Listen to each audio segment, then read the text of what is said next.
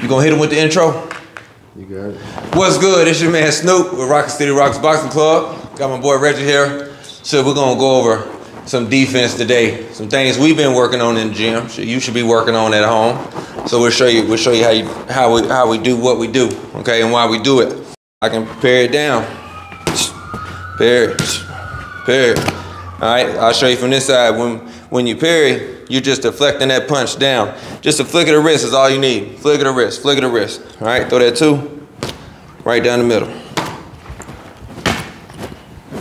And then boom, you come back with your counter. Boom, come back with your counter. So he's not throwing his punch downward. It's just that little flick right there, deflection, or make it go down. So you got your catch.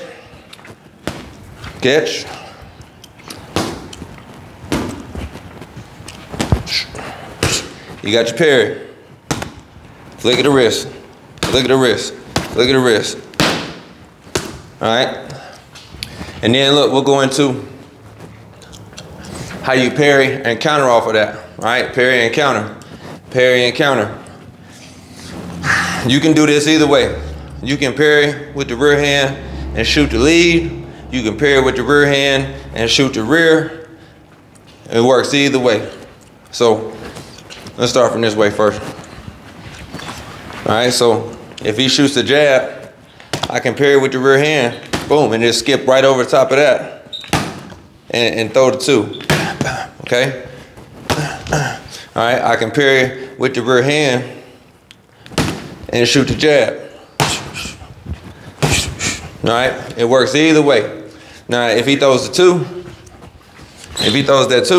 I can parry with the lead hand and shoot my two. I can parry with the lead hand and shoot my jab. Okay?